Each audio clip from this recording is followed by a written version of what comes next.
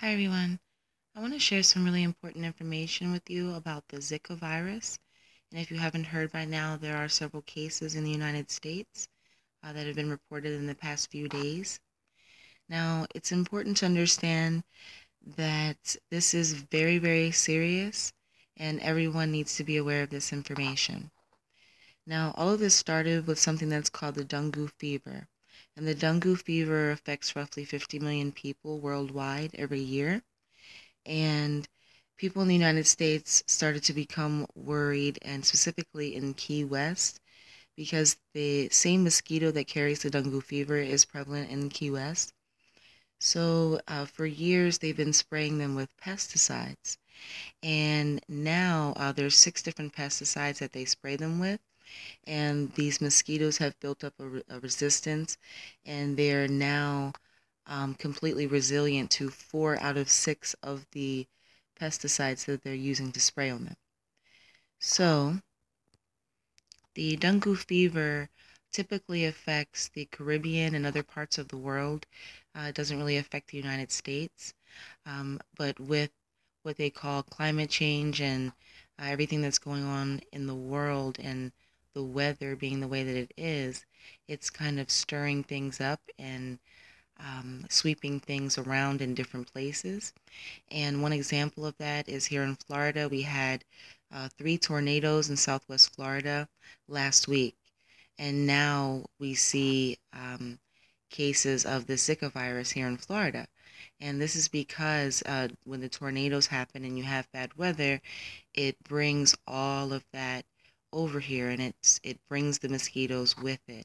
So this is why we're starting to see this here in the United States. And it's just the beginning of it.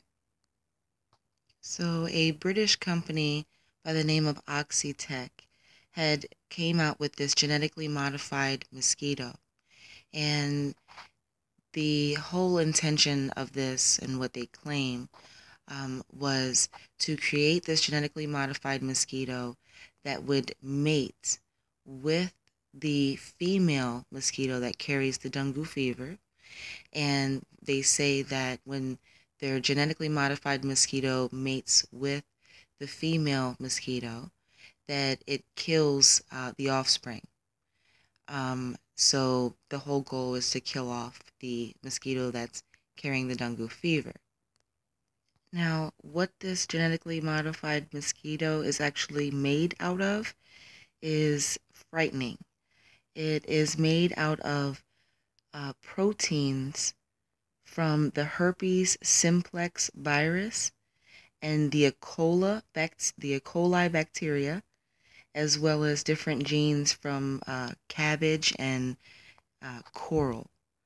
Okay, so when they created this mosquito with the intentions on killing off the other mosquitoes, this has never been done before, so they do not know what the outcome is going to be. And, when they did this, they didn't calculate, well, what if the mosquito bites a human? Because the scientist that created this genetically modified mosquito claims that the mosquito doesn't bite humans, that it only mates with the female mosquito to kill off that species. But they cannot predict what will happen because this has never been done before. So what is the Zika virus? The Zika virus is actually classified as a mild case of the dengue fever. So it's in the same family as the dengue fever. And according to Wikipedia, the Zika virus is now a pandemic. Now, in the past 3 months in Brazil, there has been over 3,500 babies that have been born with cranial deformities known as microcephaly. And the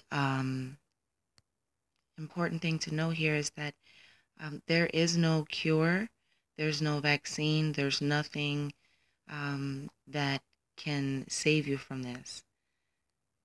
So yesterday this article comes out, and this company, Oxitec, says that they're they're saying that they're going to be their GMO mosquitoes are going to be the savior to battling the Zika virus in Brazil.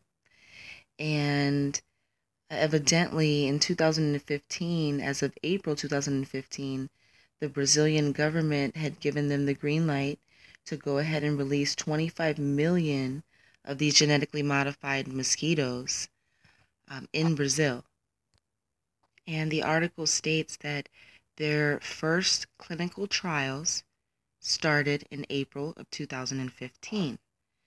But I did a little research and I found out that this same company, Oxitec, had already let loose some genetically modified mosquitoes in Brazil in 2012. They also let loose 3.3 million of them in the Cayman Islands in 2012 as well. And 1 year ago, this company was trying to convince Key West, Florida to use their genetically modified mosquitoes as well. And evidently people protested against it. So this is a graph showing the number of cases of the cranial deformities, the babies that have been born in Brazil. And as you can see, the number of cases in 2015. And keep in mind, like I just said, that this company released these genetically modified mosquitoes in April of 2015, and then now we see the number of cases is staggering. Now, Brazil reported that from October until now, October of 2015 until now, they've had 3,500 cases, and they are actually telling their people and warning them against having children right now. They're actually telling people not to get pregnant. That's how serious this is. And now there's been 7 cases so far here in the United States. I think the majority of them are in Florida. Another one's in Illinois, Hawaii, and I think that's it. Here's an example of the cranial deformities. Now, here's the problem and where it affects everyone. So if you examine all the evidence, it would appear that these mad scientists pretty much created these GMO mosquitoes to combat the dengue fever. But the problem is in doing so, the mosquito has become resilient, and like many other, to give you an example of different diseases, syphilis, for example, there are different strands of syphilis. And right now I believe there's 2 strands in particular that is antibiotic resistant. So there's no cure, there's no antibiotic for it, nothing that can help you. And what happens is syphilis over time, when you use an antibiotic on it, then the population of people who are infected by it, eventually the disease itself becomes stronger and more resilient. So it then gets to a point where it just becomes stronger and stronger. And the antibiotics that we have today are not strong enough to fight it. So you end up with a disease that's more or that's worse than it was when it first started, because it mutated. Now, this can be the same with these genetically modified mosquitoes. When they place them everywhere, millions of them, mind you, when they put them everywhere, they did not expect them to bite people. Now, because they did not prepare for this scenario, it appears that because, like I've said, the Zika virus is just a different form of the dengue fever. So it appears that the Zika virus is this strand of the Zika virus that is affecting so many. I mean, you have to look at the number, 3,500 babies being born and being affected by this in 3-month period.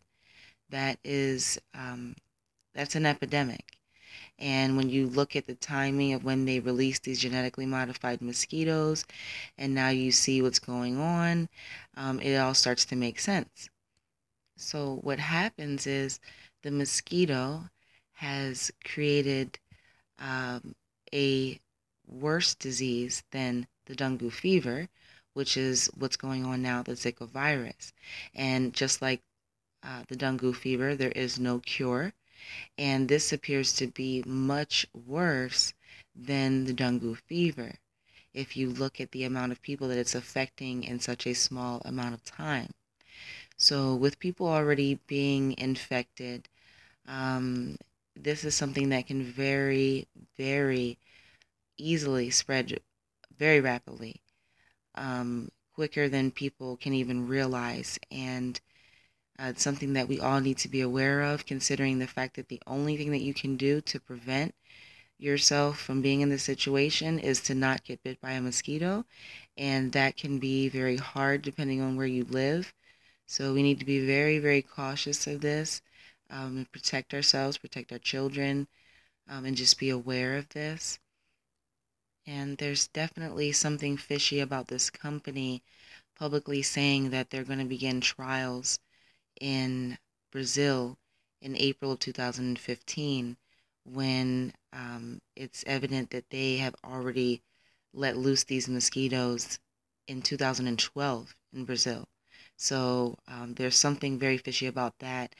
And like I said many times before, if you do some research on different diseases and things that were created in labs by the United States government and by the British government, you'll see that many things, from herpes to syphilis to AIDS to many, many other things that human population has had to deal with, have all been created by the government. And once they were created by the government, they were then tested on the unsuspecting, unknowing human populations of people. So it seems like this is their latest depopulation project, and it could prove to be one of the most deadly. As we know, mosquitoes travel, and right now we have millions upon millions of genetically modified mosquitoes flying around right now, and the government's trying to convince you that they're going to help the situation with disease, but it's evident that we see the diseases that have been created over the past few months, and the things that's going on in Brazil and has now reached the United States. So it's definitely something we need to be aware of and definitely be cautious of. I guess that's it. God bless you all, and stay safe.